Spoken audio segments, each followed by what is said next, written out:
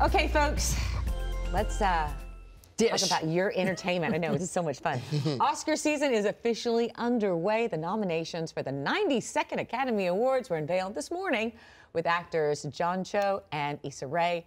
And joining us now in studio for more on today's nominees, our friend, Variety Senior Editor, Michael Schneider. Hi, Michael. Hello, it's on. It is on. Okay. Here we go. Now, of course, I would bend everyone's ear about why Jojo Rabbit is the best movie I've seen in a decade. But we saw a lot of, and Jojo did get a nod, Yeah, but, yeah. a couple of them. But it was Joker leading the nominations. And I don't know if you guys saw the 60 Minutes piece with Joaquin Phoenix last night. It was kind of fascinating. Yeah. He's a fascinating guy. Yeah, no, absolutely. Especially after seeing him at the Globes as well, and seeing his acceptance speech, which, you know, was I always get interesting. nervous. Yeah, very him. No, but very you know him. what? I'm telling you, look at that 60 Minutes piece. You'll get some insight into how he grew up. Yeah, now it got 11 nominations, the most of any. Now, that's a big deal because it is a comic book movie, which generally aren't recognized But at the dark. Oscars. And very dark, and you know, very, you know, the critics were mixed on it as well. So, not surprised that it was nominated, but, you know, it did get a lot, and it sort of overshadowed some of the other films out there, some great films. You love JoJo.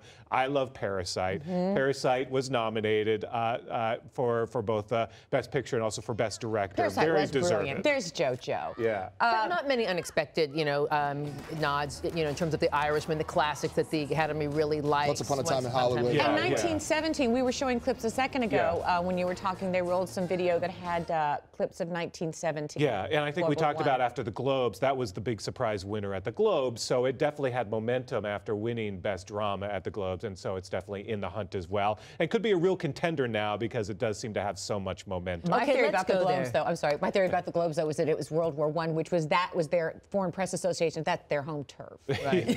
There's a lot of that. So let's talk about what the critics will be saying and fans in Hollywood. Is this going to be another situation where it's going to be Oscars too white and not enough women? Well, this year the hashtag is Oscars so male, right? And actually, if you saw Issa Rae when they were She even announcing said, it- I noticed that. Congratulations to all the men. all the men, Yeah. because, you know. So break it down for our audience. Not a woman director on this list yet again. Yeah, which was, you know, disappointing. That was also the case with the Globes, so we sort of had a fear that this might happen with the BAFTA. Oscars as well. Yeah, it's, Little Women, which is one of the greatest, best movies of the year, nominated for Best Picture, but Greta Gerwig, who is the director and who is, you know, really up and coming, was not nominated. Lulu Wang, who directed The Farewell, which was snubbed across the board, another huge snub, great movie, also not nominated. That was a so- surprise. J-Lo also snubbed. Yeah, Awkwafina snubbed. Yeah. Awkwafina Yeah. won at the Globes last week, not nominated at all. So there seem to be a lot more snubs than surprises this year. A lot of good choices, but then a lot of big snubs What as well. snub really got you the most?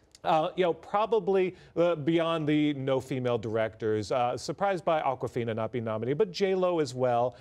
You know, you could go down the list. Uncut Gems, which was another movie that I think some people were mixed on, but the critics generally really liked, and real outstanding performance by Adam Sandler, also snubbed. But it was so weird that, you know, Little Women showed up in different categories, but Greta Gerwig, who directed it, didn't get a nod, even though she wrote the thing. Right, and that's the classic. You see the joke every year when a picture is nominated, but not the director. Did it direct itself? Right, exactly. So that was surprising. So the date moved up. It's earlier this year than it's ever been, on February 9th. Yeah. And then also, no host again.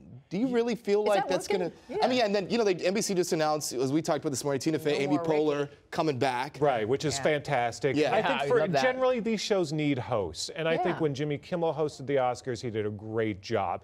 They managed to pull it off last year because they had a lot of great nominated movies, but also a lot of music-oriented movies, such as, you remember Bohemian Rhapsody last year. They were able to open with Queen, which was a great way to start the show. You can't do that every year. But it's a thankless job. Either you hit it out of the park and you're a hero, or you are a flop and Barrage, highly yeah, criticized. in the Very few people want it, and then the people who they want at the Academy don't want to do it. So it's a no-win Can we proposition. talk about Scarlett Johansson? Because she made history, right? That was huge. So she's one of the few now who's been nominated twice in the same year. So nominated both for Jojo Rabbit, your Yes. film, Marriage and Story. also for Marriage Story. Story, so good. But Cynthia Erivo, too, for Best Actress, and then Yes. also for her original song, right? She was one of the writers on Stand Up. Yeah. So speaking of snubs, Yeah. Beyonce, her song Yeah. Lion King was not nominated. We could go on snubs all day. But you know, Yeah. that's not just a snub, that's surprising because the song is so awesome. Yeah, how do you not nominate Queen Bey? I'm with you. I don't know what's Especially going on because you here, want guys. her on the red carpet, just like you want J-Lo on the I red also want carpet to for say ratings. director Bong Joon-ho, who did Parasite, which again I love too. We saw it the same week we saw Jojo Rabbit. They just leave you feeling very differently. They're different tones, right? Yeah. But that's the first Korean film to ever be nominated for Best Picture, and I just have to say I wish you could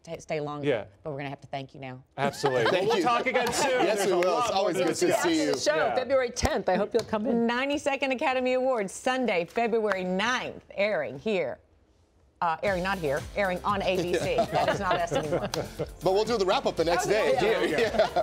We'll be right back, everybody. Thanks, Mike. Stay with us. Absolutely.